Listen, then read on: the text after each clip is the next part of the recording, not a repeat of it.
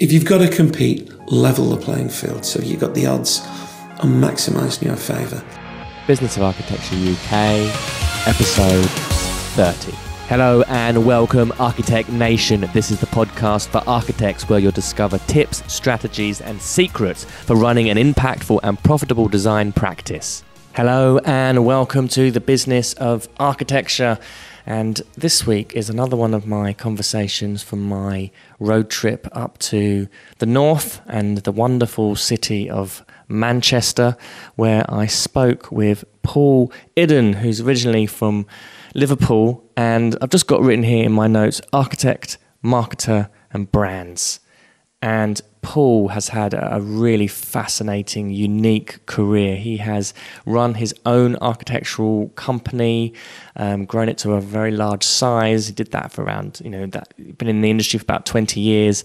And then he moved over into marketing and brands. But he also still works with architects. He worked with Alan Jones on their recent campaign on the Reba elections. And he is just filled with energy, passion, and profound insights about marketing and many of the mistakes that architects face with their marketing and their sales and their business. So this interview, really, I just tried to capture Paul's energy because I loved it. And I was there for about, 3 or 4 hours afterwards. We're just talking and just listening to his stories about how they've, how his company has developed various food brands for, sweets in Denmark and just amazing things. So I really hope I've captured Paul's energy and intellect in this interview because he is a force to be reckoned with. So enjoy. The first question I'm going to ask you is, what do you do? How do you describe what it is you do and how did you get there? What I do now? Yeah. Well, I run a brand and communication agency that primarily helps manufacturers communicate with architects in the way that architects want to be communicated with. Part of what I do is in branding and design, and that's to do with the FMCG, which is the food industry. Right. So we do things like licorice. So we do licorice pipes, which are very, very popular in Denmark, called skipper pipes, which is great. Are they like the salted licorice?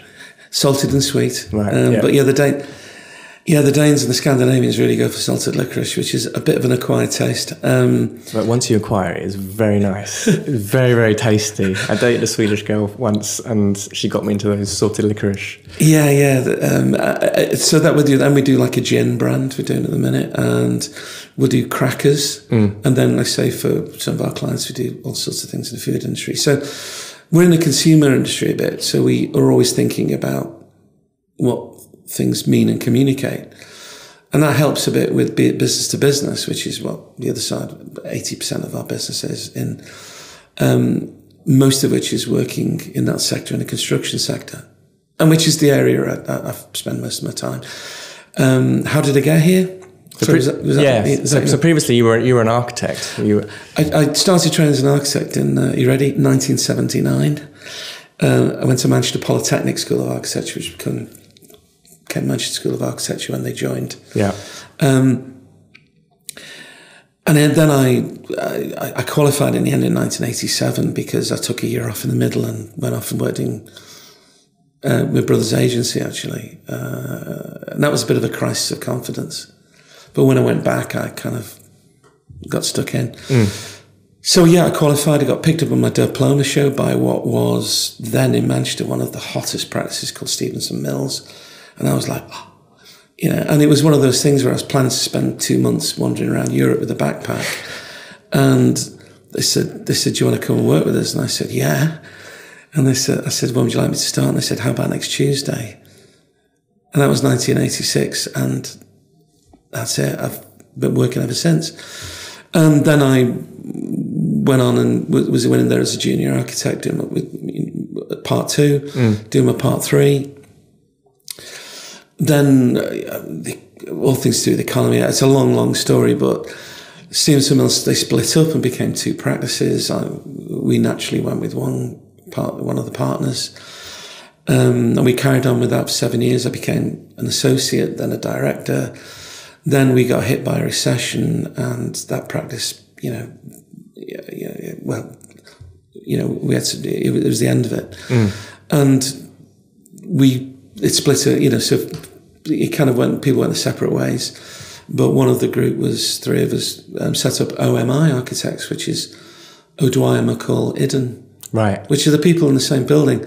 It's next door. Yeah, they're my friends. And there's O'Dwyer, Phil O'Dwyer, and Dave McCall. Dave McCall is still working at OMI. Right. Phil's retired, and I left many years ago. Right, and they've still got the same name. Still got the same brand. And, we have a good relationship. We talk to them a lot, with the guys next door. So we set up OMI Architects, and then it was quite tough, and a few things happened, which are, again, boring family stuff mainly. I ended up actually helping my brother out for a few months. Well, it started for a few months. And I never got away. I ended up, so he wanted me just to help out while his partner was getting some treatment because she was very ill. And I ended up basically starting work there, and I couldn't get out of it. I started working with one client, and it just grew. And he was an architect as well? No, this was a graphic design and marketing. Right, okay, got it. And I knew a little bit about it, so he just wanted me to help sort of run the business side of it a bit. But I started working with clients, and I got on well with them, and it was just one of those things. And one of them was called Arla Foods, which you may not have heard of them, but they do Lurpak, Anchor, Cravendale. The second biggest dairy company, or they might be the biggest now in the UK. And they're a Danish-Swedish cooperative. So I started working with those guys, a lot of Danish people there. And I got on well with them, and they kept giving us more and more and more work. And I couldn't get out because I was the contact. So after a couple of years, I realised that this is going to get really difficult. It was, in a sense, it was almost like a victim of our own success. Yeah. I wanted to be an architect, but my family had moved down. So I'm now living in Oxfordshire, and because long story short, I never got away. I ended up taking over the business. Then I met the people I'm with now because I was competing against them.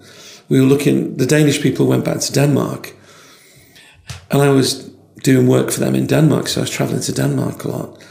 And I kept coming up against these other agencies and one particular guy. And then finally, one of the Danish clients said, you guys should speak because there's one project coming up and neither of you will win it unless you do it together. The rest is history. We merged, or in the end, they actually acquired us. And so I've been part of this Danish agency group now for 12 years, and I run the UK end of the operation. And what's your relationship now with the architectural industry and assisting architects with their marketing? Well, what happened was I kind of it dawned on me. We were working a lot in the food sector and some B2B. And I started to think, this is going back about 10 years, maybe even longer. There's got to be some sort of synergy between having worked and been an architect for 20 odd years, including right the way through to practice owner. Yeah. So understanding the arc and the difficulties involved and what it is to be an architect and what the mindset, all the stuff that, about. And then the marketing and branding and communication side for like 10, 12 years at that point. Yeah. And there's got to be a good way to put this together. So I started to think, where do I start with that? And my first point of call was kind of, maybe I could market my services to help architects brand and communicate themselves. That went on for a while as a trickle. And like I said before, it's not the easiest thing to do with architects for all sorts of reasons. What did you find were some of the most difficult obstacles with that kind of, teaching architects marketing or running like an agency where you're helping architects with their marketing? Well, it was always a bit of a sideline. We made like 90% of our money doing other things. Right. But it was overcoming a few things. There was some inherent if you like, cognitive biases towards words like sales and marketing. They don't fit comfortably with some, but not all of architects' perception of how the world should work. Yeah. The idea of selling yourself back then, I think it's slightly better now, but was seen as somehow perhaps a bit demeaning. And also they didn't have the budgets to kind of cover the kind of work that needs to be done. Yeah. And one of the big things was when we talked about the brand, most of them thought about a logo. And when I went and explained, well, look, the logo, if you like, the logo is tip of the iceberg. 7/8 of the brand are underwater and invisible. And it's things about positioning and market analysis and all of the stuff that goes behind that. So when he started talking about the kind of work that was needed, got two kind of reactions. Either they didn't have the budget or time to get involved in that, or they thought it was really about design, which it isn't really. So I suppose a lack of understanding of what branding is. And again, there was some baggage associated with that, because people start to think of Coca-Cola and they think, it's trying to get money out of people. And why do you think that there is this kind of paradigm that exists within the architectural industry, which is cautious to branding and marketing and sales, or that these types of words somehow get tainted with a sort of insidious odor, if you like? I mean, for a long time, I thought it was a kind of deliberate sort of sniffiness, they were above that kind of thing. Then I started to realise it wasn't really like that. It was architects think they're trained to be part of a continuum that's gone on for a couple of thousand years, and their primary objective was to make the world a beautiful place and to do good, and somehow this was all a bit of a, do I have to do this? It's kind of a distraction. But I think genuinely it's just lack of training. I hear various things about how many hours are devoted to business studies, sales, marketing, but I know it's not a lot. Because I go and do lectures at Manchester University, Salford University, Queen's, places like that, and talk about marketing and branding. And it's pretty clear to me that they don't have any background in this. Architects have got to learn an awful lot about an awful lot of things. And I think there's a bit of a perception in academia, which is changing now, because I know some guys in Manchester and people like Rob Hyde and Alan Jones and Queen's, who take this stuff, this is really serious. This is, you need to know this. So it is changing. But back then it was difficult. Yeah. And, it's the kind of thing you find consultants doing for them, as opposed to agencies, which were more expensive. Hourly rates are high because we've got all this to support, and designers and copywriters and project managers and stuff. Whereas you can go and you can do that freelance-wise. And then the big practices, they'll go to the big agencies. So it wasn't a long-term strategy. Yeah. And we do bits and pieces, but it's not really our area of focus. And then I suppose the biggest change was when I got involved in Manchester Society of Architects. Right. I was invited by the then president to come along and try and help them, if you like, rebrand themselves and re-energise. And I've been involved ever since, which I think is nearly 7 years now, something like that. And we actually rebranded them physically, so the look and everything, but also the kind of the mission behind it, and the asking what architects wanted from the society. Because Manchester's the biggest outside of London, and if you actually realise that London society there's 5 around London, well, Manchester's probably bigger than any one of them. Yeah. So take it as an individual society, Manchester's the biggest in the UK. I can safely say that, I think. And it's quite a homogenous sort of group, because we're not spread out over a lot of areas like you are in London. And I've been involved ever since. So, and I get quite heavily involved in the architect scene and help. My primary job is to marketing, communications and sponsorship. Yeah. So getting the money in, delivering value for sponsors and helping sort of to communicate what we're doing. So when we have an awards and we have a dinner and we have a symposium and then we have a CPD series, lecture series, the usual sort of thing. Just trying to take it up to that next level. And one of the things we did was, what's our mission? You might call it in our game, what's the elevator pitch? And we spent quite a lot of time on that, and then we boiled it down to champion and nurture the present and future architects of Manchester. That's it. And we deliberately didn't use words like support and promote. We wanted emotive words. Yeah. Because if we wanted to champion, we really wanted to champion something it. Powerful. Yeah, and nurtured means that we help people and we shout it from the rooftops. It's we're emotive about it. It's got to have some power, some energy, and that hasn't changed. And then basically whatever we do supports that philosophy, if you like, our mission. So it's quite an interesting. You've had such a sort of interesting career that's gone very it's weird. Yeah, it's gone very deep into a lot of interesting subjects and industries, and it's kind of given you a very unique strategic position to be able to see the architectural industry kind of 1 foot in and 1 foot out. Sorry. And in that kind of context, what would you say are the biggest obstacles facing architects as practicing professionally? Well, putting my marketing hat on for a minute, it's positioning. It's pretty clear to me over the last 25 years since I was in practice.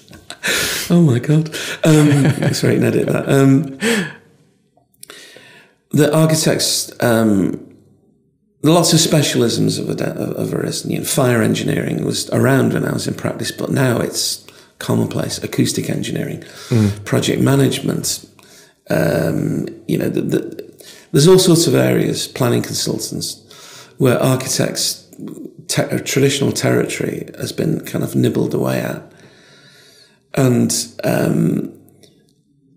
procurement practices, design and build, the architect's position has become difficult because I think in some circles they're viewed as being the people who make buildings expensive, which I don't think is true at all.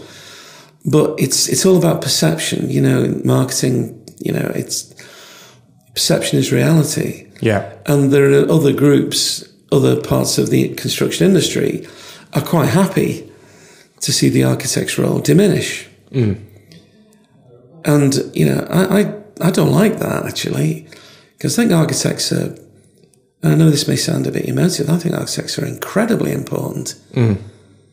Because who else is trained to think the way they do in the industry? To think long term, to think about social value, about civic pride. Architects are a good thing, and I hate to think what we'd replace them with. So, positioning, I think, is the big problem. And I think that that's going to take some fairly radical thinking. Is it something that individual practices can address, or is it something that needs to be addressed by the whole profession? Both. As a sort of unified strategy of repositioning what architect means, what the architect does, what is the architect's value? I think it's both. It's got to be bottom up and top down. The RIBA play an incredibly important role. And as they're there to lobby government, to be a voice within the industry. But I think there are a couple of problems, which I've talked about quite vocally, vocally? I've talked about quite a bit. One of them is the Royal Charter, which they're kind of stuck with, which is the promotion of architecture. not architects. Yeah. Whereas what most architects want is for architects to be promoted, because there's a lot of people passing themselves off as architects. And there's a lot of confusion about the word architectural, for instance. Yeah, and from a consumer point of view, it's very difficult to distinguish between someone who's selling architectural services and an architect. And what is the difference except for the fees? Exactly, and it's in a digital world, I mean, one of the ones which really gets to me is interior architect. There's no such thing. There's no, if you got the word architect on it, with the exception of landscape architect or some of the ones used in computer and software industry, architect is a legally protected title. Yet if you go into LinkedIn and you filter it, there are literally thousands of infringements going on with interior architects. And at one point, I actually couldn't believe I did this. Harrods or a famous department store, should we say that, advertised for an interior architect, and then they listed out what the job functions were, and it was mainly about interior design. So I actually got on to the HR department of this very famous department store and said, do you realise that you're infringing the Architects Registration Act 1997? Because if you're looking for an architect, then they have to be ARB registered. And the guy was stunned. Really? I said, interior architect is actually, I said, that breaks the law. They took it down immediately. So I don't think there's any malice in it. I think they don't know. Yeah. And there's an argument, well, who's telling them? And for the RIBA, they've got to perform a lot of functions. And I think in the past few years, with the way they look, things like Grand Design's House of the Year, for instance, and stuff like that, I think they've done a really good job getting behind the right kind of mechanics. But we still got a bit of a problem in who promotes architects. Yeah. And that for me is part of the positioning problem. So lots of practices can do their bit, but we need something at a top level to start talking about architects and what the value they add. Yeah. And what they can do, rather than architecture, which is an abstract concept. I mean, architects have a difficult enough time trying to say what architecture is, never mind trying to explain it to people who aren't, deep into the kind of, don't understand the Vitruvian, Vitruvius and Palladio and all the kind of... commodity, firmness and delight, So to me, it's kind of, it's a big problem that the whole industry needs to tackle. But of course, most architects' practices are just trying to get by and survive. So to then load on them this additional burden of, you've got to promote, I suppose, in marketing terms, what we call a category as well as the product. Right. Okay. So it's acting as you're promoting architects as well as just your individual services. Well, if you take a good analogy of this is a supermarket aisle. Right. Okay. Now, supermarket aisles are broken down into categories of product. Okay. So one of them is chocolate. What's the biggest chocolate brand in the UK? Cadbury's. Cadbury's. Okay. So Cadbury's is what you would call a category captain. Right. Which is a really, really cheesy term. And I apologise to all the marketers looking at this because everybody hates it. But they, they're instrumental in steering the public perception of what chocolate is as it changes over time. And, Cadbury's particular positioning is one of general accessibility, fun and enjoyment, Yeah. It's not premium and it's not sort of, the way, the biggest players in the category have to do the most work for the category as well as themselves. So they have like an inherent responsibility. Yeah, so your big players, I suppose you could argue the biggest players, the Foster and Partners, the BDPs, who've got serious kind of critical mass. They probably do quite a lot in promoting the category of what architects do, actually. I just think we need to be a bit more explicit. What I'm saying is you can't you know, your little chocolate brand on the bottom shelf on the right-hand corner, specialist chocolate brand. Yeah. They can only do so much with their marketing budget and their presence to actually promote good chocolate. Yeah. Is that a good example? Yeah. No, it makes sense that there's these larger practices also have a responsibility because they are representing architecture and architects as a whole. Well, take for instance Foster and Partners. Yeah. I mean, wow. I mean, they are heroes. I mean, you know, what Norman Foster done, considering he's from Manchester. By the way, he's one of us, you know. He's a Manchester member. He doesn't know it, but he's a member of Manchester Society of Architects because he was born here. What that guy's done for British architecture, along with Terry Farrell, Nick Grimshaw, Michael Hopkins, Richard Rogers, you know, the Brits who built the modern world. Yeah. They did so much for British architects and architecture globally. I'm in awe, you know. And, you know, when you have your little practice, you think somebody's out there actually leading the way and saying, you know, yeah. I even remember Sterling Wilford, and they did the Staatsgalerie in Stuttgart. And was it BMW used it on an ad? And it was British architect. You can put it on YouTube. But architecture and architects found themselves into TV advertising of a car product. And it was about British architects. And that to me was like, you know, when you know when it matters, when it hits consumer, apparently the consumer zeitgeist. So from the bottom up then perspective, like what is it that small architecture practices can do? What can those little chocolate bars do to elevate their own marketing prowess and make life easier? What are the sort of mistakes that lots of small practices make? My favourite one is how many architects' practices, I think I've mentioned this to you before, how many architects' practices mentioned in the first paragraph, sometimes in the first sentence, award-winning architects. Okay, and I told this, it's light-hearted, but it's many a true word said in jest. Hold up a £20 note and say, anybody who hasn't got that in the first paragraph can come and take the £20 note out of my hand. The reality is nearly every architect's website says award-winning architects. Yeah. And it's important, okay? But it's not a differentiator. Because if everybody's award-winning, then which awards and so on and so forth. So with smaller architects' practices, I think I think that's where the RIBA can play a big role in helping them with tools and assets and techniques to help them, you know, with business, marketing, sales techniques, you know, and then practices taking advantage of that and using them, finding ways to differentiate their offer, to create a different look, to feel different, to, you know, be that quirky little chocolate brand, or the craft beer at the moment, or the craft gins. There's hundreds of them.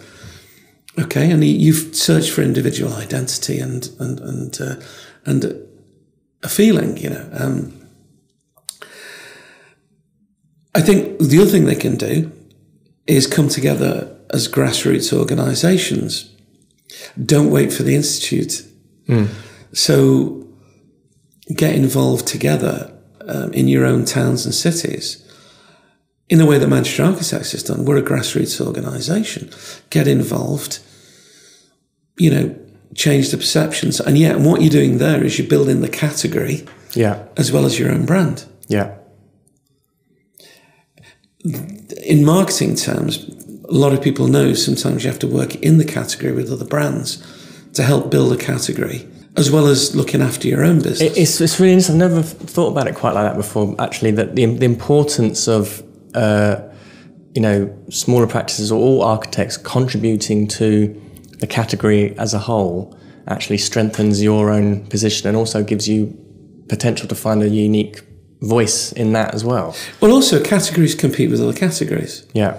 So I'll give you an example. Everybody thinks the Danes are very, very healthy. And of course they are. They look great. They look great. Did you know that the Danes eat 3 times as much candy confectionery than the Brits? You know, the kind of Haribo, you know, they eat loads of that stuff. Right. Okay. And proportionally less chocolate. Part of that being licorice, you know, the licorice pipes. Yeah. So the chocolate category competes with the candy category. Yeah. Okay, now if you zoom out there again and think architecture, well, architects as a category compete with other people in category, or perhaps look at it the other way around. There are other categories competing with the architect category. That can be architectural technologists, it can be project managers, it can be loosely what somebody said, you know, plan drawers, whatever they are, you know, from a whole mix of backgrounds. Now, you could argue that small practices are competing, or they're in their category. Their competition is technologists and all these other people who think, hey, I can do that, but in a third the price. And yet, we're not pushing enough the fact, yeah, but we sell a different product. You know, it's not the same product. You're literally comparing, you know, Haribo with green and black's 70% cocoa, you know, single-sourced chocolate, you know. Yeah. Handcrafted, you know.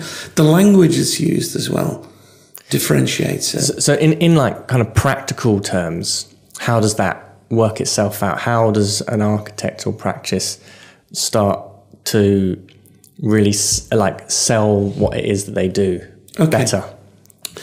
Well, the first thing I always say is start with your market. Okay, what you want to say is not as important as what your target market wants to hear or needs to hear. Yeah.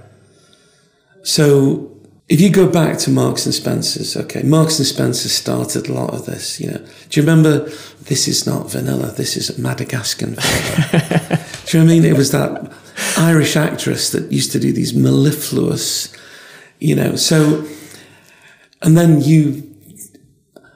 the language in which was used to communicate the quality of that product. Yeah, you go and look at any packaging, premium packaging, and it's always sourced. It has a what you call provenance or origin. Okay, you know. So one thing I do is say, well, first of all, what are the expectations? If you're in the residential market, for instance, what are the expectations of your audience, your target audience? What are they actually looking for? Well, I suspect what they're looking for is an award-winning architectural project. What they're looking for is a home that's going to deliver on every level they want. So what's the language they would use or want to hear? So that's about the nature of the language, the tone of voice, the service. So even just flipping that around for a minute, just that simple act about those people are probably only going to commission an architect once or twice. And even if they do it more often than that, you want to talk to them in a way that makes them feel good and think, yeah, this is the person I want. This is the practice I want, because they understand me. They understand what my needs are, but also what I want. And that could be a whole load of things. How many architects do that? I don't know. We've advised that to a number of architects' practices. What is it your audience wants? Give it to them.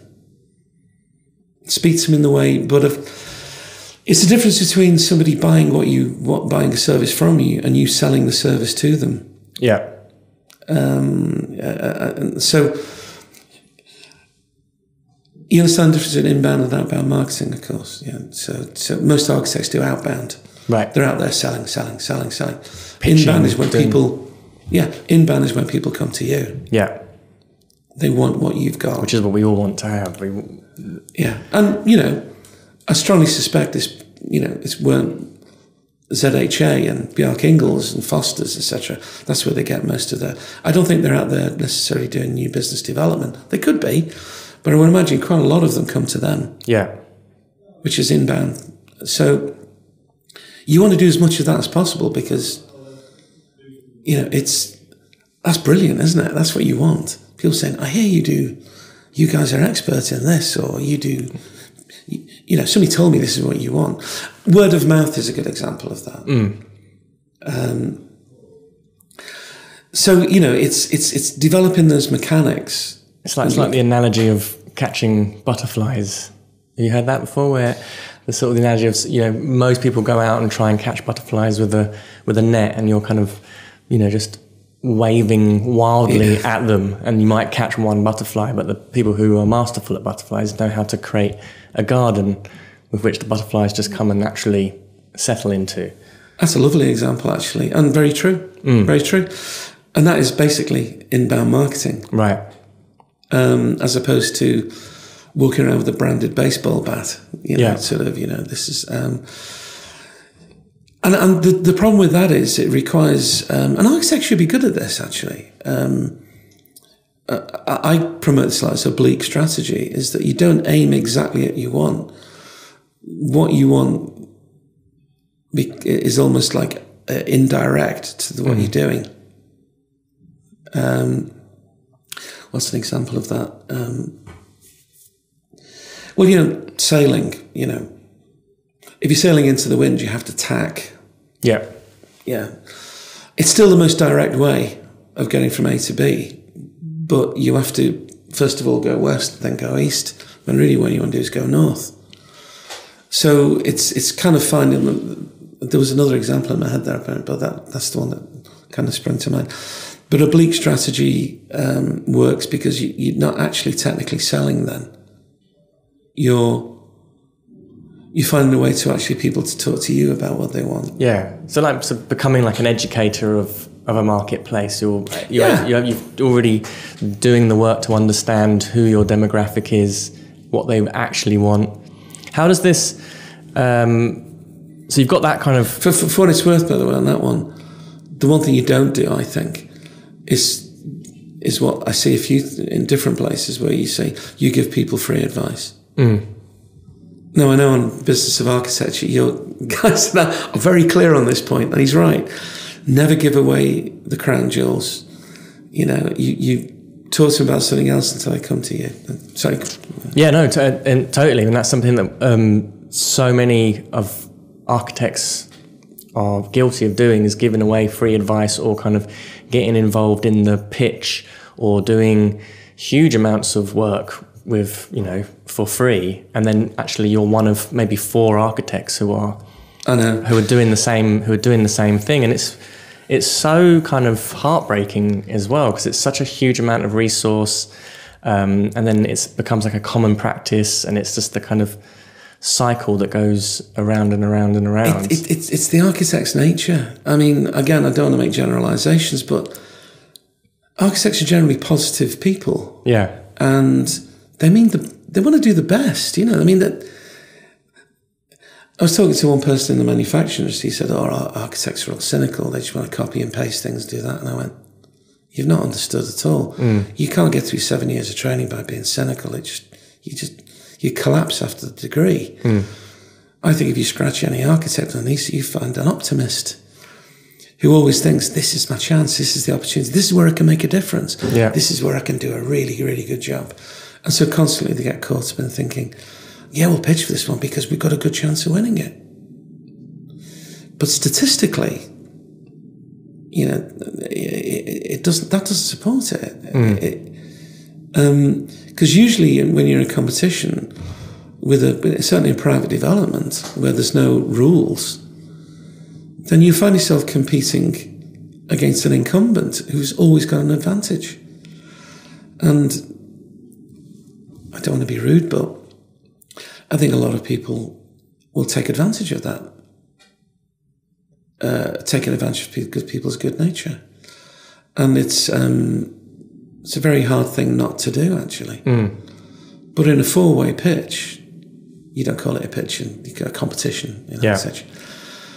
If you haven't worked with a client before and you don't know them, you've probably got a minuscule chance of winning, because you might be just there providing a context for the one they know and sharpening their price, or providing, worst of all, providing free ideas. So if you're an architect and you're hearing this and you can relate to it and it's something that you're actively doing, what would you suggest as a way to kind of stop doing that? Or it's very hard. What's the alternative? It's very hard because when I've taught this before to some architects, some say immediately, well, if we don't do it, somebody else will. So it's very, very hard because it's understandable. They think, well, if you've got to be in it to win it. I think there are some techniques you can probably use, but it means sort of like taking a deep breath and standing back and thinking, don't jump in with both feet. And I certainly don't want to sound patronised to people who do this all the time. And I know how hard it is to be an architect. But there are ways you can level the playing field a bit according to certain techniques and styles, aren't there? Well, the example I think I've talked about before is if you're an architect and you get an email out the blue from a local developer who you've heard of but you haven't worked with, saying, hello, Jim, Rion, we hear great things about your practice. I mean, they're good at all this, yeah? And you're like, oh. Yeah, exactly. And it's sort of, flatter you straight away, you know? Everybody likes their ego stroked. We wonder if you'd like to provide a price or, a fee proposal for doing this piece of work. So many houses, flats on this particular site. And then it's almost like, oh, and by the way, can you provide a few visuals of what you think should go on there and, and a site plan and stuff like that? Now, that should send alarm bells going off for several reasons. One is, if you don't know them, okay, you've not worked with them before, then clearly you're not number one on the list. You're not in column A. You're probably not in column B. Yeah. So you're probably column C or D, which means that your chances of winning it are not equal. So in a four-way competition, it's not 25%. It could be like 11%. Because the odds are stacked in the favour of the incumbents or the people they've worked for before. And there could be a motivation. They're generally just doing this to sharpen to keep the normal architect, because most developers generally work with the same architects, don't they? Because it's shorthand. So in that situation, I'd say something like, okay, well, the first thing you can do is not spend a week doing a fee proposal and some sketches. The first thing you do is look at it for the way it is and think, okay, we never heard of this person, so what's the first thing you do? Well, the first thing you do is do nothing. And then you think, okay, I want to meet them. Because first of all, if you never met people face to face, you're easy to dismiss. They don't care what happens. They care less what happens to you because they've never met you. Yeah. It's a human thing. So first thing you want to do is get face-to-face meeting. So one thing I suggested there, it would be replying to the email. Oh, thank you very much. It's very nice to hear from you, and we're very flattered that you've approached us, and it's very kind of you to be kind back, do the same thing back. Then say, before we do any type of work with a new client, we always like to meet people for a quick cup of coffee and meet them and understand them better, and really to understand your needs and your business and what you need to get out of it. Could we come and see you for an hour and buy you a cup of coffee or something? Now, if the developer emails you back and says, yeah, that'd be great, can you come and see me? I tell you what, I'm in wherever, then go and see them. If they come back and say, no, well, fortunately I'm really busy for the next 2 weeks, could you just send that? My advice is don't go any further. Yeah. Because they've got no intention of meeting you. Then it doesn't sound right, does it? No, exactly. It's a big commitment. There's a red flag gone up there. Exactly. So, read what's actually in the mail, And if they do meet you, which is great, then the object lesson there is it's probable you're not going to be able to eliminate the competition. You might be able to if you've got a particularly relevant set of offerings, but, but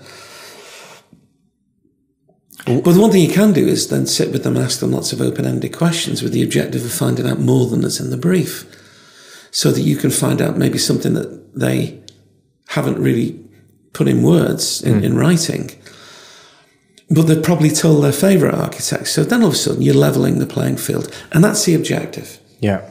If you've got to compete, level the playing field. So you've got the odds on maximising your favour.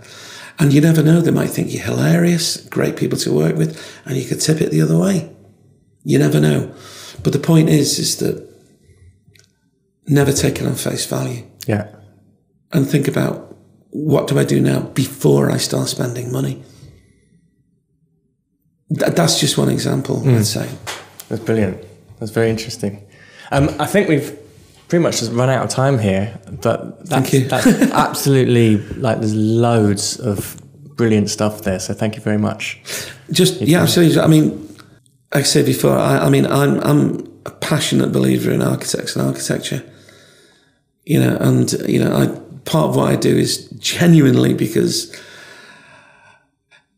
I worry about it.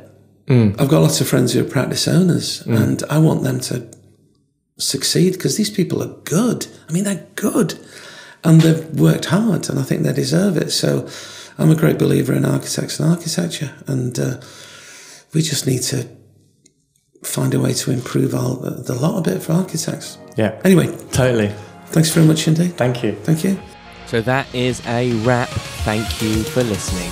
The views expressed on this show by my guests do not represent those of the host, and I make no representation, promise, guarantee, pledge, warranty, contract bond, or commitment, except to help you be unstoppable.